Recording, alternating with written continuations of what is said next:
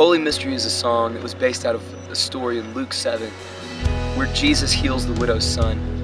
Jesus and his disciples were coming up to this town called Nan, and they saw this funeral procession. And there was this widow who was just crying over her dead son.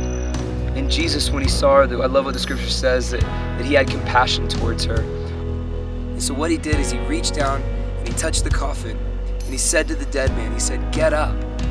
And all of a sudden, this dead man comes to life. Now everybody that's around was watching, they responded to this. And in the Message version, it says, they all realized that they were in a place of holy mystery, that God was back looking to the needs of his people.